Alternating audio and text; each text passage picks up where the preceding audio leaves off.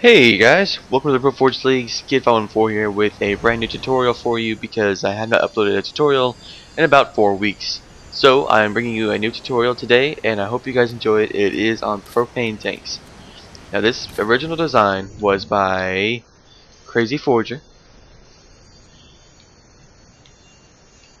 The reason I am doing a tutorial on it is because I really liked his design. It was really cool and really new and fresh and looked really interesting also. So I'm just gonna throw it down for you guys right here. Just grab one by one tall thins. Sorry, this is my like fourth recording for this, so I may skip a few things.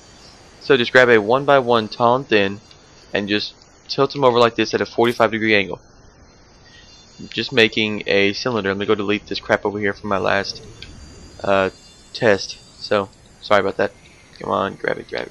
Oh my god, come on, grab it. There we go. We're gonna hop back over here. Just grabbing the tall things and just making a complete cylinder. I know it's not the perfect cylinder, but it's best you can get in Halo. And make sure you don't use this side like this. You want to use the edge, like that. Okay. So tilt it over again. Let's have it down there. I don't know if you can see down there. This may have been a failed attempt at a propane tank today. I've done like 15 of them today. It's early in the morning too. Okay. There we go. That's the best as you're going to get. Okay. No, it's not the best, but that's what I'm going to do. Grab a bridge small and put it on the ends. To make it look like it's latching on to the propane tank to keep it in place. If I could do this. Sorry, it's just I've done this so many times today. Okay. Now what you want to do is pick up the middle one on top and grab a propane tank. Now the main important thing about this entire tutorial, make sure that your explosives are unfazed. If they're not unfazed, this will not work. So put it, the first one, make sure it is unfazed. Put it in the first line, if you know what I mean. See how that one's crooked and that doesn't really have a full line, but that's the first full line right there. Make sure you have it in there. Grab another one, put it on phased, and put it on the exact other end.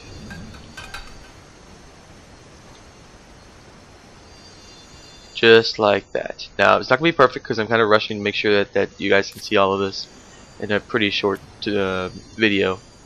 Alright, now put it in the center. Make sure it is unfazed. If it's not unfazed, again, I will say it again, it will not work. It has to be unfazed. And just put this over.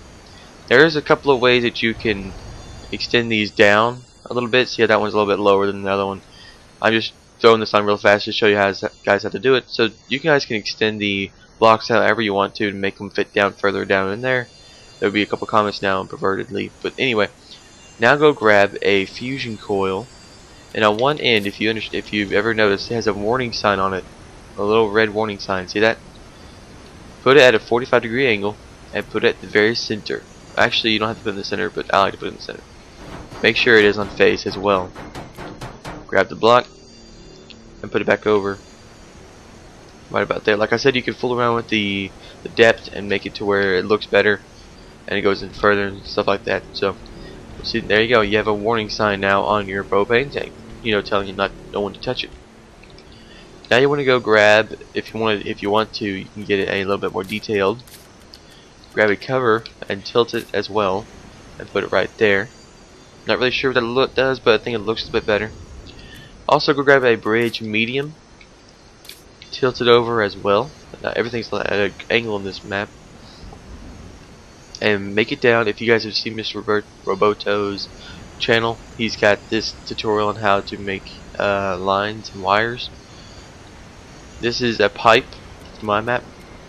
I'm totally lost. Go to fusion coil and make sure it is on phase as well. Everything on this map should be on phase. If it's not on phase, you will run into massive problems.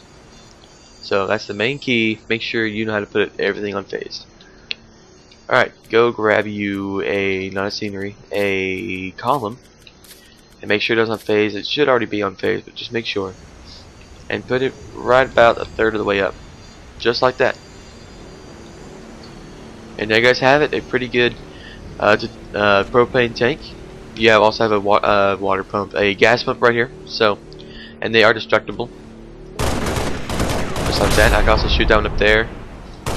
I'll blow up, just like that one.